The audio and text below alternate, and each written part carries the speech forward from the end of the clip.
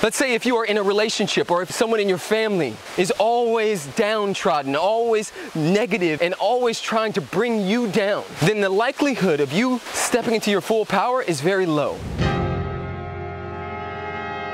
Get down.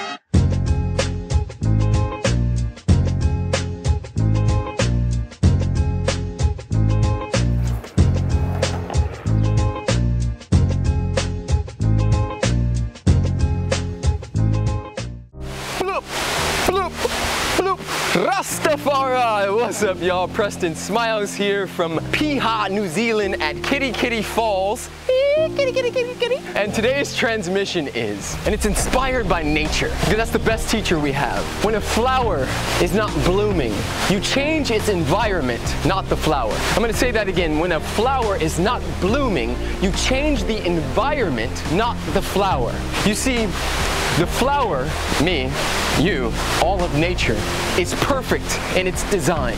The environment in which that flower is growing, though, is very important. You see, if the soil is not being tended to, if the flower is not getting the proper sun, if the flower is not being watered, then the flower will not bloom properly. And this is a metaphor for all of our lives. You see, a lot of us have beautiful intentions. We have music, we have medicine, we have juice, we have power that is coursing through our veins. Perfection is the name of the day for us. But a lot of us also are spending time with people and congregating in environments that are not conducive for full-fledged God self, for not standing in our true power. And so it's not necessarily you. There's nothing wrong with you, and I'm saying wrong with quotes because there is no such thing as right or wrong, but there's something wrong with the environment that you've placed yourself in. And so if you are, let's say, hanging out with people who are gossiping and always talking about what's not working in life. Let's say if you are in a relationship or if someone in your family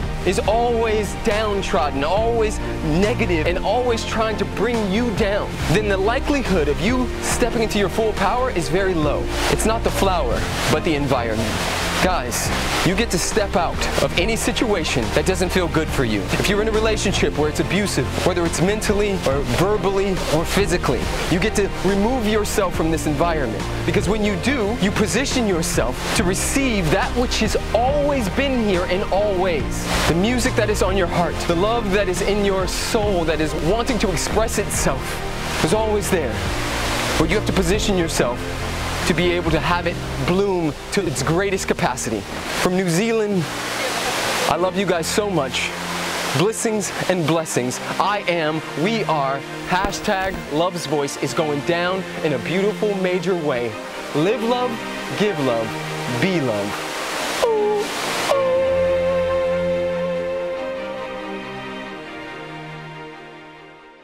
Those who are extremely successful at what they do what they can as fast and as efficient as possible without rushing or being in a hurry.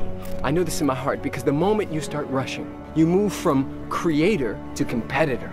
You move from abundance mentality to scarcity mentality.